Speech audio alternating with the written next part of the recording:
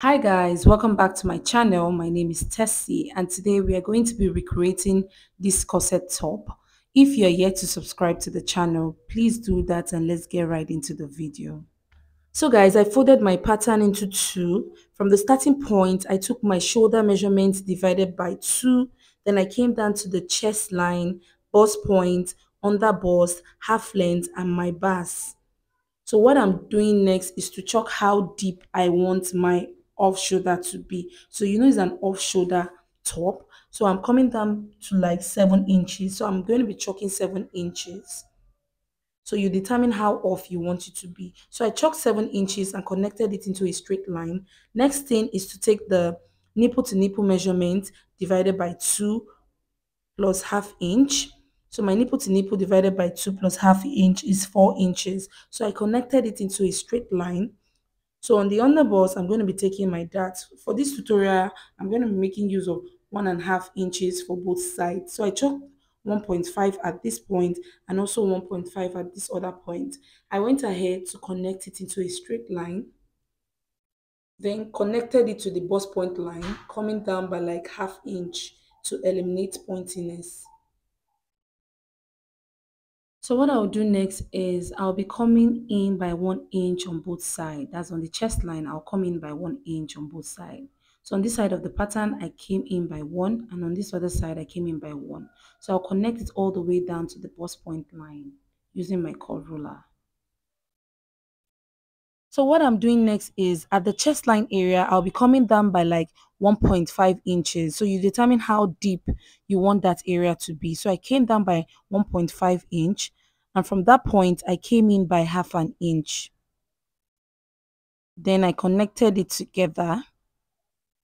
Then from that point, I connected it to the bust point line.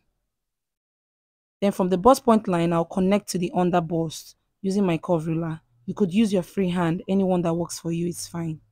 So guys, after connecting my point, what I'll do next is to give it a sweetheart effect all the way down here. So I'm just going to use my free hand to curve it in. So guys, for this other side of the pattern, I'll check the difference between the bust point and the under bust. So the difference between the bust point and the under bust is 2.5. I'll add half inch to it, which is 3 inches. The reason why I'm adding half inch to it is because the bust is fuller on this side than on this other side. Hope you understand. So I have 2.5 plus half inch, that's 3. So I'm going to chalk my 3 inches at that point, and then I'm going to be connecting. I'll use my curve ruler to connect the point to the chest line and from the chest line to the under bust. So from this point, I'm just going to blend it in. So I'll blend it into the armhole. Then I'll label this as my cup 1 and this as my cup 2. Then I'm just going to put the arrow to indicate the joining parts. Hope you understand. So I'll go ahead now to tick out the areas I'll be taking off.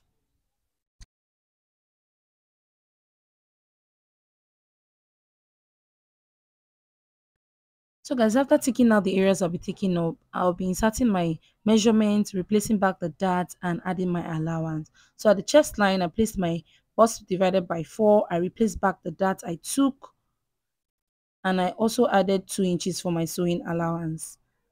On the under bust as well, I placed my under bust divided by 4, replaced back the dart, and I added 2 inches. I did the same thing for the half length as well. After doing all of that, I'll go ahead now to connect my points. So guys, after doing that, the next thing is to give it a pass effect. So from the waistline, I'm just going to close the dart leg. So I'm closing my dart leg, as you can see. After closing the dart leg, from the waistline, I'm just going to slant it all the way down to the end of the pattern.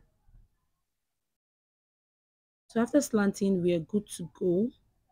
So this is what the front pattern looks like. I indicated the bust point line and I indicated up and down so that we don't get confused. So I'll go ahead now to cut out my pattern.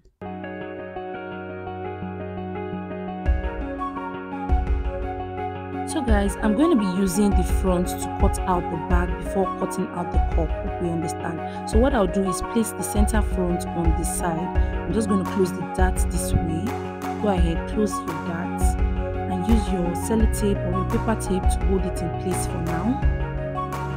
So just go ahead now to hold the paper together using your sellotape. And after doing that, we need to take note that the Basque effect is only going to be on the front part of the dress. The back is going to stop at the waistline as the half length. So I'm just going to fold the Basque effect in. After folding it in, I'll introduce a new pattern paper for the back. So in case you're adding a zipper to yours, go ahead, chop your zip allowance area before placing the front. But I'll be adding loop to mine, so I don't need my zip allowance. So I'm going to place the front on the back this way. So after placing it this way, I'll just go ahead now to trace what I have there. So go ahead, trace what you have, and then make the lines visible. So we are good to go. So guys, for the back, I don't want the neckline of the back straight, so I'm going to come down to 1 inch, and then I'll connect it using my curve ruler. So you can choose to leave yours straight. It all depends on how you want the back to look like. So after connecting my lines, for the loop, I'm going to be taking some inches off. So I just choose to take 1.5 inches off. So I chopped 1.5 inches and connected it into a straight line. Then I'm going to be ticking the areas I'll be taking off. After ticking out the areas, my loop is just going to be on this side of the pattern. Hope you understand. So I'll go ahead now to cut out my pattern. Then we are good to go. I'll label this as my back, and we are going to be cutting 2. So for the front, I'll go ahead now to cut out the cups. So hope you understand. So we are good to go with the front and the back pattern. This is what it looks like. What I'll be doing next is cutting my fabric for both the front and the back. So guys, after cutting out my fabric, this is what it looks like. I'm going to be using this Ankara print for it. And as you can see, I left some inches for sewing allowance, half inch all around for sewing allowance, and I've gone ahead to cut out my lining piece as well. So guys, I added paper stay on the fabric, and I also added paper stay on the cups and on the lining, as you can see. So what I'll do is join my center front and the sides together. So I'll place them right side facing each other. Then I'm going to be stitching using half inch. I'll do the same thing for this other side as well. Then for my cups, I added half inch all around, as you can see. Then I also added paper stay on the cups, and I labeled my cups. So for a beginner, go ahead, label your cup up and down 1, up and down 1 for the first one, and for the second one as well, label it up and down 2 2. Hope you understand. So the reason why I did this is for us not to get confused. So now we are going to be joining the cups together. So we are going to be joining cup 1 and cup 2 together. So I'm going to take the cup 1 and join it with the cup 2 where I have my notches. So I'll place them, stitch using half inch, and I'll do the same thing for this as well. I'll place them together and stitch using half inch. After stitching, so guys, after stitching, this is what it looks like, and I've ironed. So I'm going to be adding a already made cup to it. So I'm just going to fold it into 2 and then stitch here a bit. That's the down part a bit. I do this because it makes my cup sit well. So I'm just going to fold the second one, stitch, and show us what it looks like. So this is it. So what I'll do next is to join the already made cup to the fabric. I'm going to place it in this way, pin it down, and then stitch all the way around. You do the same thing for the other cup as well. I'm going to pin it down and stitch all the way around. So guys, for the bias, you can choose to add your bias on the dress. That's on the front side of the dress. It all depends on your preference, but I want to add mine at the back. So I'm just going to use my bias to form my casing for the boning. Then I'll place it in this way and then stitch the side together. So go ahead, cut your bias and place it in any direction that you want. After adding my bias to it, this is what it looks like, as you can see. So guys, what I'll be doing next is adding my cup. I'm going to place it this way and then place it together, then stitch using half inch, and I'll do the same thing for this cup as well. So guys, after adding the cup, this is what it looks like. As you can see, the next thing I'll be doing is adding my boning to it. So go ahead, cut out your boning, and then make sure to file the edges of the boning, or you use your sellotape to hold the edges. Then insert your boning into the boning case. So I'll go ahead to do that quickly, and after doing that, give it a very good press. So guys, I've gone ahead to join the lining piece as well. So I'm going to place the lining and the main fabric right side facing each other, then stitch the top part and stitch the down part and turn it inside out. So after stitching, this is what it looks like.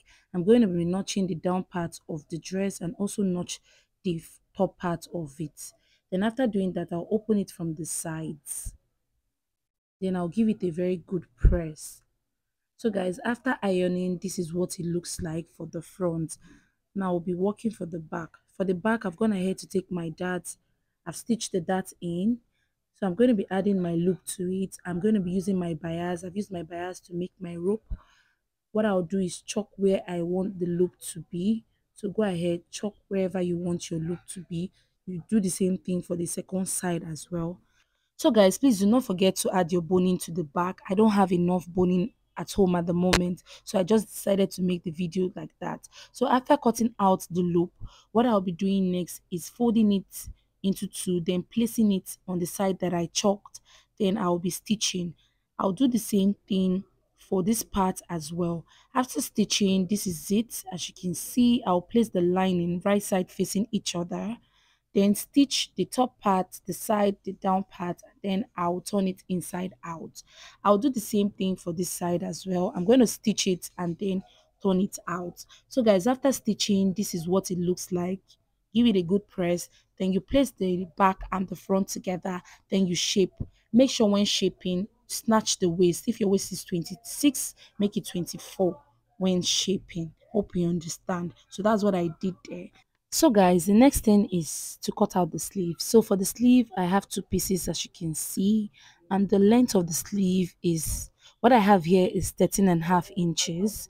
Then the wideness is 45 inches. So I'll go ahead now to fold the down part of the sleeve, because I'm going to be adding elastic to it, and I'll also fold the top part of the sleeve. I'll do the same thing for both sleeve. After folding and adding my elastic to it, this is what it looks like.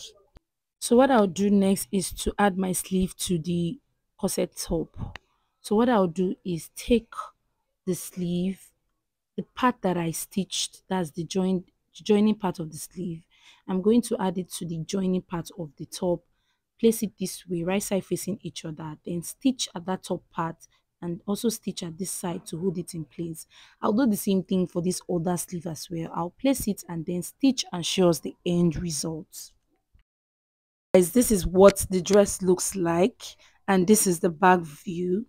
Hope this tutorial was helpful. Please do not forget to subscribe to the channel, like this video, drop a comment, and also follow me on Facebook, TikTok, and Instagram at Sew with Tess. I'll see you in my next video. For now, bye.